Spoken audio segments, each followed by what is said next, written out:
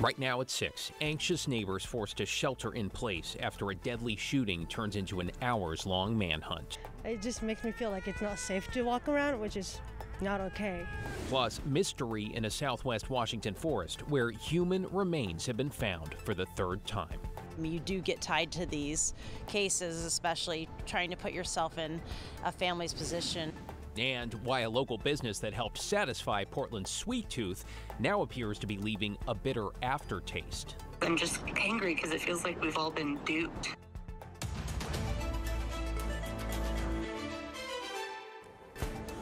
Good evening, everyone. Let's get right to breaking news in Southeast Portland, where neighborhoods remain on lockdown amidst an active and ongoing search for a suspect, police say, who shot a woman who has now died in the hospital. Let's get right to Blair Best live in the Palhurst-Gilbert neighborhood. Blair, this has been underway for some 9 hours now. So I have to ask you again, any sign of that shooter? Still no sign, David. We're told police are still searching. We recently learned that heartbreaking update that the woman who was shot died in the hospital. Her family was here earlier today. We talked with them off camera. They tell us she was ambushed before she was shot. If you take a look behind me, the roads are still blocked off. Police are still on scene as the search for the suspect continues.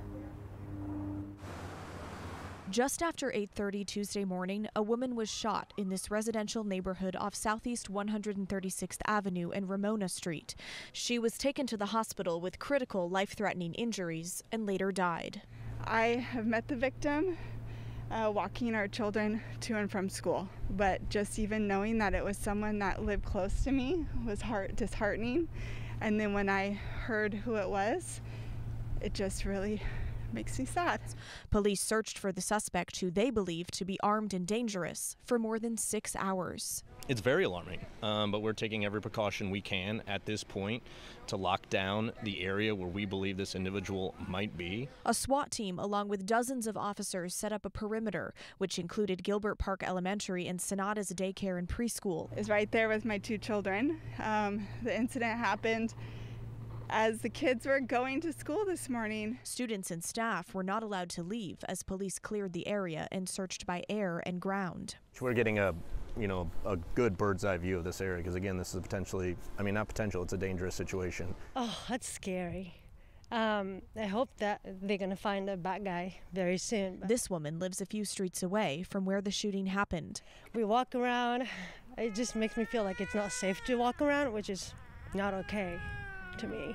If you're at home, you see anything suspicious, anything out of place in your yard, if you have an outhouse, outbuilding, anything like that, and you see anything suspicious, call 911 immediately.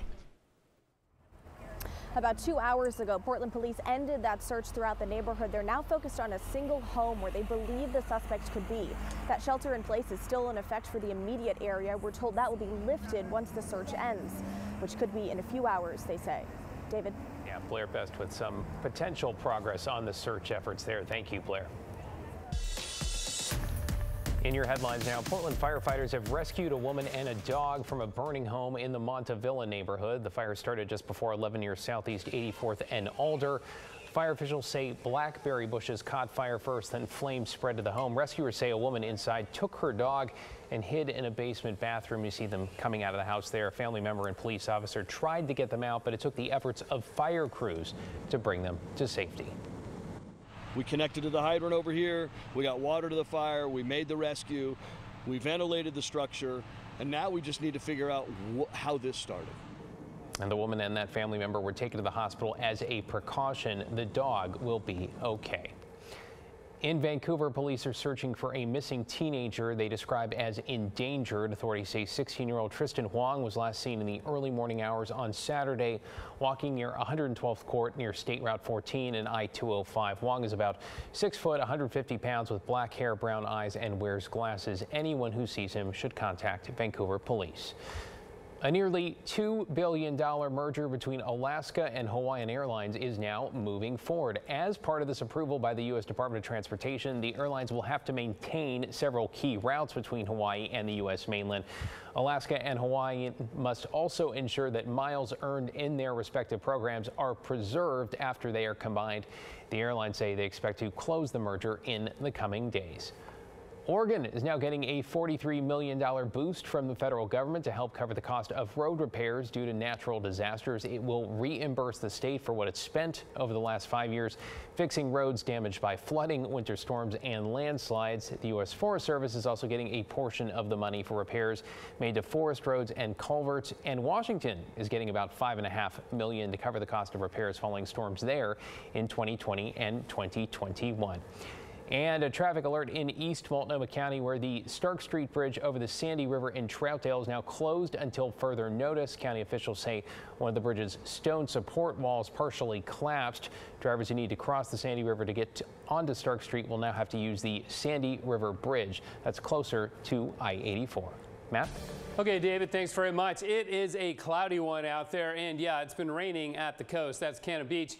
Just a soggy affair up and down the Oregon coast. In the valleys, not raining, but it's cloudy, and it's going to rain as we go into the evening hours. We're still in the 60s. It won't get very cold tonight with the cloud cover, but it is going to get a little bit wet. The rain will not be heavy. If we get more than a couple of hundreds, I'll be surprised by that. And the timing is rather unfortunate because there is a full moon tonight. It is the much heralded and very popular harvest moon. It's also a super moon because this year the harvest moon coincides with the moon's closest approach to Earth in the moon's orbit around the Earth. So that's what makes it a super moon. The moon rises about the same time for several nights in a row. That's what makes the harvest moon special, different from other full moons. And of course, historically, the moonlight helped folks in olden times, days of yore, bring in the harvest. So again, that's why it's called the harvest moon. The other thing that's happening with the moon tonight is there's a lunar eclipse, and it peaks in Portland about 7:47 or so, but it's going to be cloudy. Only about 3.5% of the moon will see the darkest shadow of the Earth. It doesn't matter. We won't see it all because the moon will be eclipsed by clouds. So showers tonight, but it clears out tomorrow. We got some really good weather on the way for the end of summer. David? Yeah, I love the harvest moon. If only, as you said, we could see it. Thank you, Matt. The decision over whether to block supermarket giants Kroger and Albertsons from merging is now in the hands of a federal judge. Closing arguments wrapped up today in Portland as the Federal Trade Commission argued the merger would result in higher prices for consumers.